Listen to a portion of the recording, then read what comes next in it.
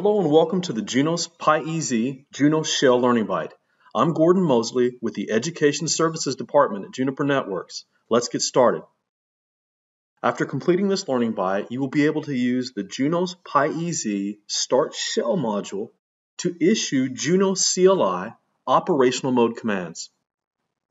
Let's start by learning a little bit about what Junos PyEZ is. Junos PyEZ is a free Python library provided by Juniper Networks that enables you to automate the management of Junos devices using Python. It provides similar capabilities to the Junos CLI. You can use Junos PyEZ to execute Junos operational mode commands, and that's the focus of this learning byte. But you can also leverage Junos PyEZ to manage device configuration, perform software upgrades, reboot devices without needing to have extensive Junos or Junos CLI knowledge. A great resource that I've used to learn Junos PyEZ is the free Junos PyEZ Developer's Guide available on Juniper's website.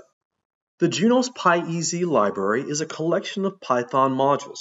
Some of the modules, such as the utils module, contain additional submodules with additional object classes. As part of the utils module, there's a submodule that deals with managing Junos configuration. There's a submodule responsible for managing the Junos file system. There are a couple of submodules, the FTP and SCP submodules, that are capable of transferring files to or from Junos platforms.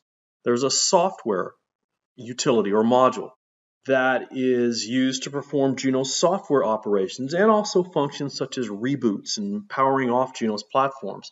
In this learning byte, we're going to focus on the Start Shell Junos PyEZ module that allows a connection to be established to a Junos device, and you can then issue shell commands.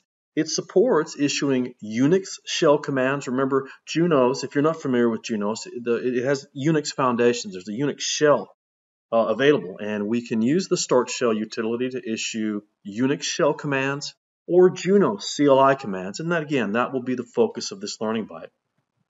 Here's an example Python script that leverages Junos PyEZ.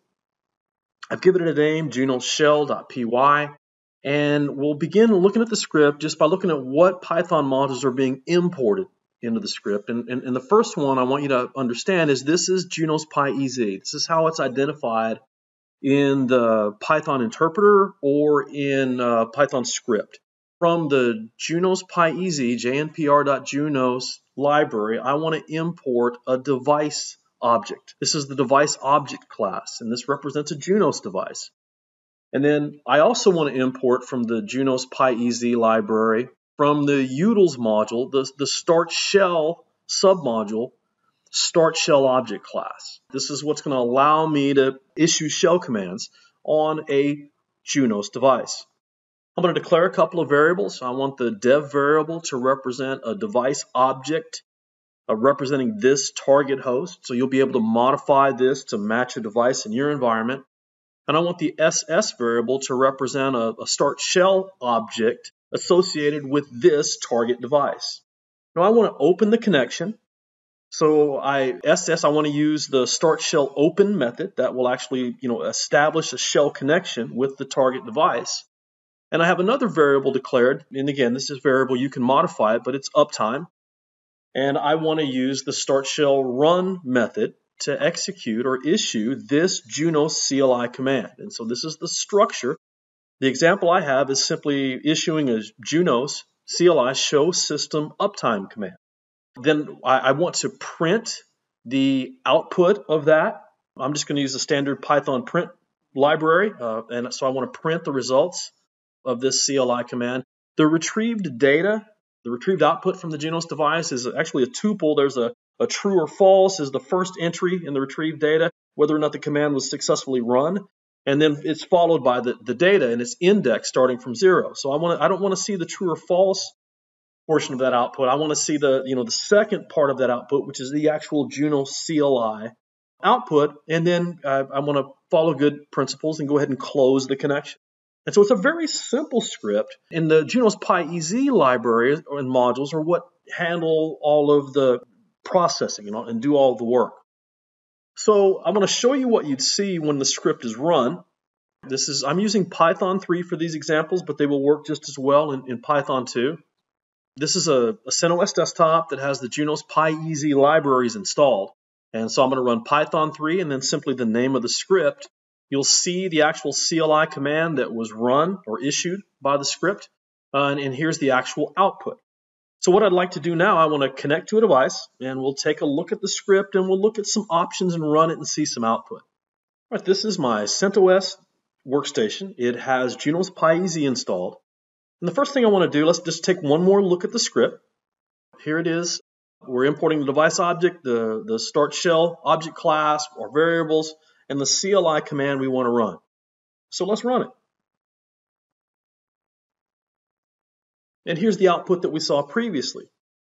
So coding, very simple, very small, light script. And what we can do, if you'd like to see some more, is we can edit it. So if I wanted to change, for example, the target device, or I wanted to change the actual CLI command that I issued, let's run a show interfaces, and let's take a look at the management interface. So FXP0.